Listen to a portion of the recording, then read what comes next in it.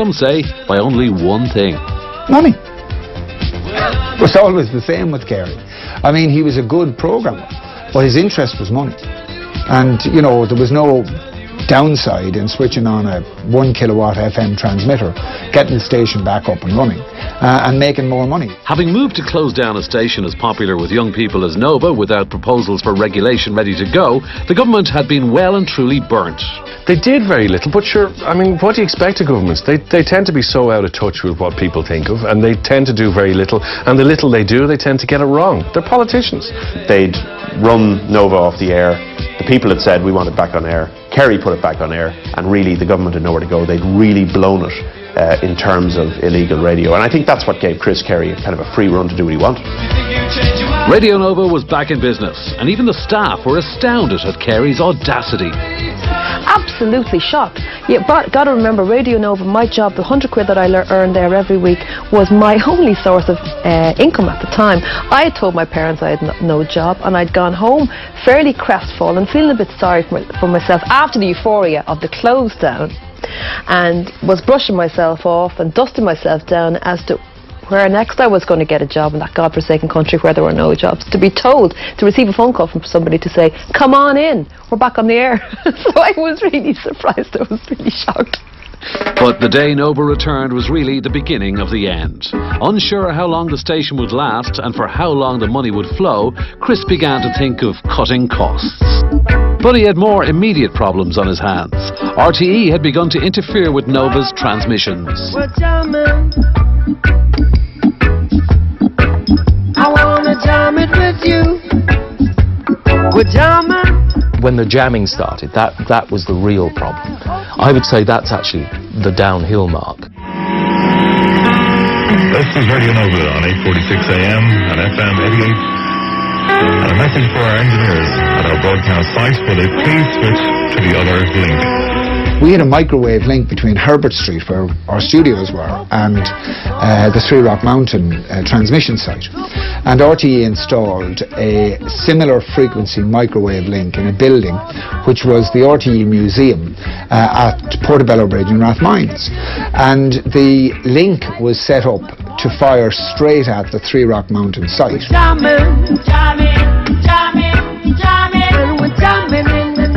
We all knew it was RTE who were jamming the signal. Not only were they upset out in Montrose, but they were doing something about it as well. But they were taking the law into their own hands. It seemed to be some sort of unilateral decision by people within RTE rather than RTE, and particularly people who were members of trade unions. And that's relevant because the only union members at the time in Radio Nova were members of the NUJ. So in Chris's thinking was that if I can damage members of the trade union in Nova, who in turn were damaging my station being part of this union in RTE, well, maybe that will put pressure on the people in RTE to stop the jamming because their members are being hit in Radio Nova.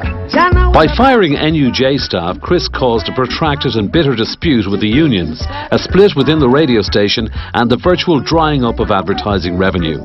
Chris's behaviour throughout was, as usual, unpredictable. The NUJ used to picket at the end of Nova Park, at the end of this long road, and before they came along he used to go out and dump diesel on the wall so they couldn't sit on the wall and they'd smell of diesel. Chris's erratic behaviour certainly wouldn't have helped in situations where that NUJ strike was concerned, and he knew how to rub people up the wrong way. But as far as he was concerned, he was king of the castle. It was his toy, it was his machine, it was his baby, and he could do with it whatever he liked.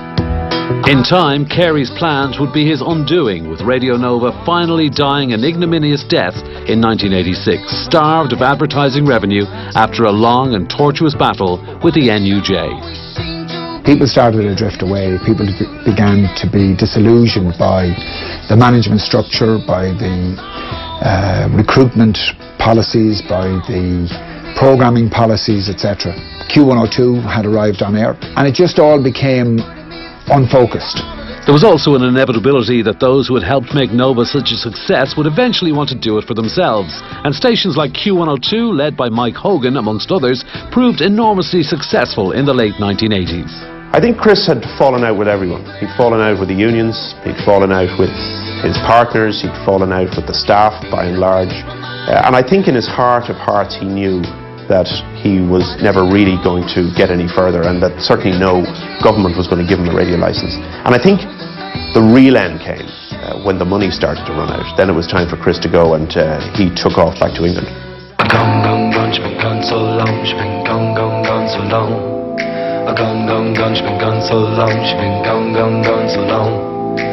25 years on from the extraordinary events of May 1983, Radio Nova is still revered as the greatest radio station Ireland has ever seen. Ever since she left me, I sure feel all alone.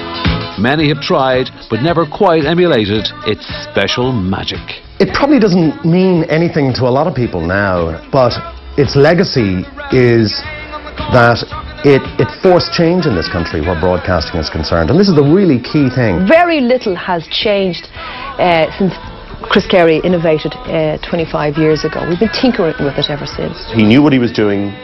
A lot of it was copied, but it was copied with great style and great panache. He really had a handle on what people wanted to listen to. It's something that shaped that part of our growing up. That's always, as long as we're around, that's going to be his part of his legacy. It became as good as the people that Chris Carey recruited, and I think the class of 82, 83, 81 were some of the top broadcasters of an era. Just switch on the radio any day of the week and it's there to listen to, both in terms of professionalism and the quality of the individuals themselves. I mean, I'll be bold enough to say it changed the face of radio in Europe, and anybody now who looks back knows that, well, if we're at this stage in radio, it came from Nova. That's where it started.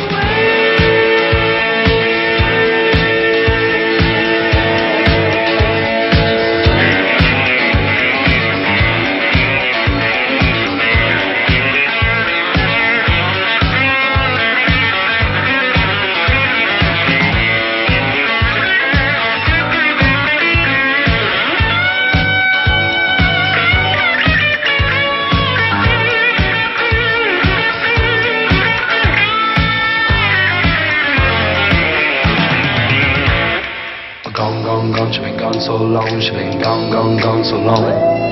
Gone, gone, gone, she's been gone so long, she's been gone, gone, gone so long. Gone, gone, gone, she's been gone so long. Guess who's back? Back again.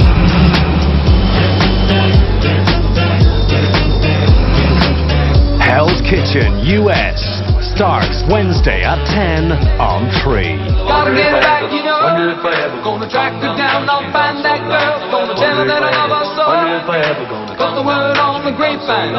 Spread it all around the world. Wonder if I ever gonna sooner or later I know. If you love JML products, or even if you're new to JML, you can now